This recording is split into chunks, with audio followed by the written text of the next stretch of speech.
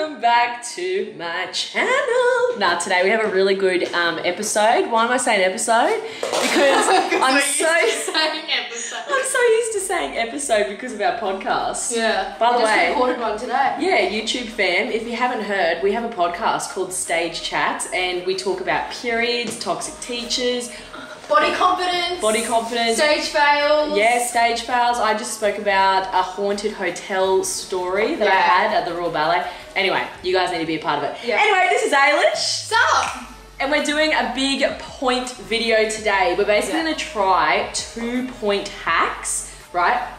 With Pointe shoes. These are Merlot Pointe shoes, by the way. I got gifted these a while ago. I like Merlot. So cute, me too. Yeah. We are also going to do a mini Pointe class in this as well, like some Pointe exercises to test out the hacks, okay? So you guys are gonna know all about that in a second. Okay, so the first hack we're going to be trying with our Pointe shoes. Ailish is gonna do one Pointe shoe, I'm gonna do the other Pointe shoe, but we are actually going to do that little trick where you use the all elastic ribbons. You know these guys? So the whole ribbon is basically like just elastic, okay? Yeah. We're going to basically sew it. How do we sew it, Ailish? I think what we do, right, is we get the 2 end bits, then we sew that either side of the Pointe shoe. I also feel like this might be too long, this ribbon still. But anyway, we can try it. We'll try. We're basically gonna do that trick where you loop this around your ankle and your foot. Have you guys seen that before? If you haven't, you're about to see it. So we're sewing it in that particular way so we can do that. Then the second hack we're gonna try out is Ailish is gonna sew 1 pair of Pointe shoes with dental floss because so many of you wanted me to try this. I actually did this all the time. Oh, really? Okay, yeah. Well, there you go. So Ailish is gonna sew that pair with dental floss and I'm gonna sew my pair of Pointe shoes with normal sewing string. Normal sewing string. Yeah. And I'm gonna compare which one feels better. Yeah. All right, so let's do it. Let's go. Let's go. Just got the needle and thread ready. Yeah, guys, the sewing is beginning. Let's do this. How annoying is it when you're trying to get your thread or your dental floss through the needle hole? Like, I feel like dental floss though, because it's a bit like sturdier and thicker. It's actually easier than that. Okay, so already dental floss wins, all right? Yeah. Let's try it. I'm keen to see what you think about it. I know. If you can like notice a difference or not, like between. So just sewn one side. First impression of the dental floss. What do you reckon? Ailish is way faster than me, so it's obviously easier to sew with dental floss. It is. I feel like it's just like a bit sturdier. How are you going? I'm struggling with this thread, to be honest. Anyway. Okay guys, so we've finished sewing our ribbons, elastic ribbons in this funny old loop and we're about to put them on my feet. So this one here has thread, this one here has dental floss, okay? I'm gonna put on the dental floss ones first.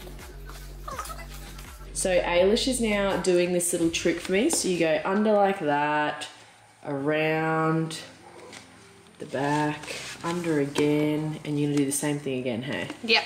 Oh, this feels really cool. Do you reckon one more time? Yeah, one more time. Go.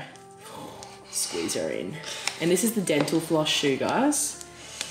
So far I can't tell any difference with the dental floss. Guys, we can't get it off. It's like fitting a sausage in a... Oh, God. Oh, sorry, I don't want to cut your circulation off.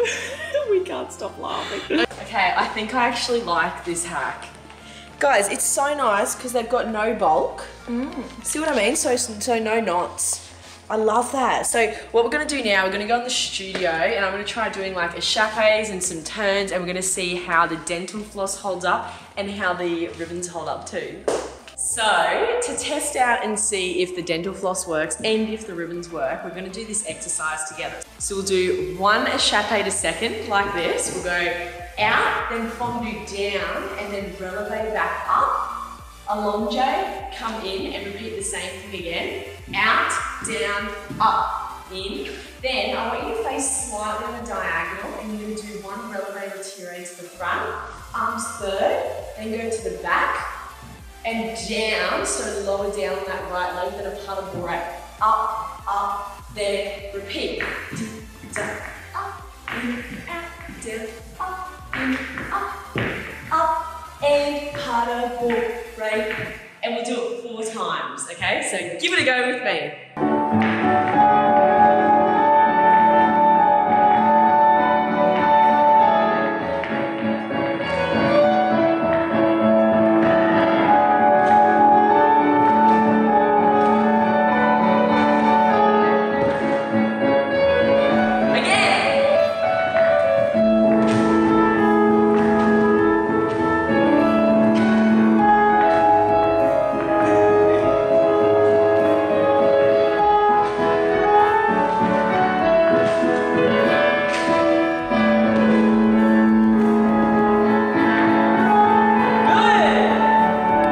next exercise, we're gonna go slightly more into the corner. So what I want you to do is do 2 soutenoos. So you're gonna go soutenoo, soutenoo, lower down, then releve up to retire, arms big, and then lower. Then do pirouette. You can do as many as you want. Pirouette, land, around, place. Then do 5 soutenoos to finish.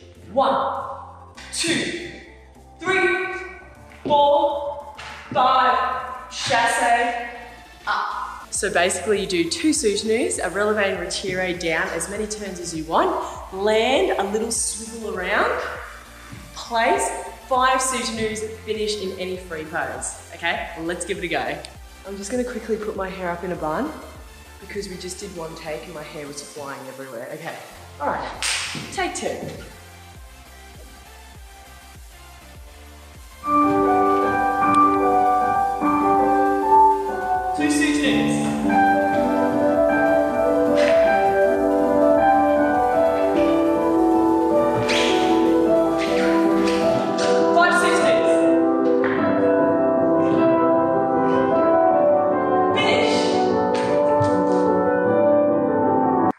Okay, I'm sure all of you watching this know what fouettes are. Now, one of my favorite ways to get strength for fouettes is actually just doing continuous releves in retire on point. So this is what you're going to do. I personally fouette to the right. So if you're a righty, follow exactly what I'm doing. If you're a lefty, you're gonna be doing the opposite leg, okay? So what I like to do is I like to find a little mark on the floor. So let's just say it's this white mark. I put my foot on the mark, and then I basically just do 16 releves like this.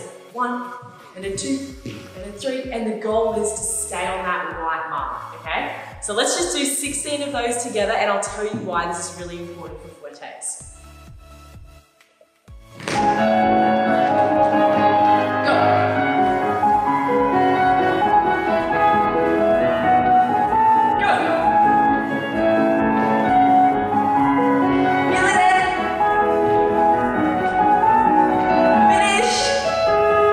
So, you're probably going to notice right now your supporting leg, you can really feel it, right? You feel the calf muscle working, and basically what that exercise does is it really strengthens up your supporting leg ready for fouettes. So if you can do 16 releves and retire on the spot like that, you'll most likely be able to do at least 8 fouettes, okay? So keep doing that. That's my top tip for today. Now I'm going to take off my shoes and let's just see if the dental floss, I'm so out of breath. Let's see if the dental floss work, okay?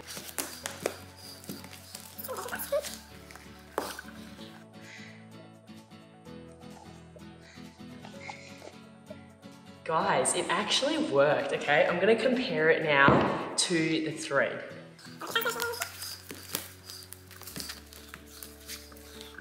It's so bad.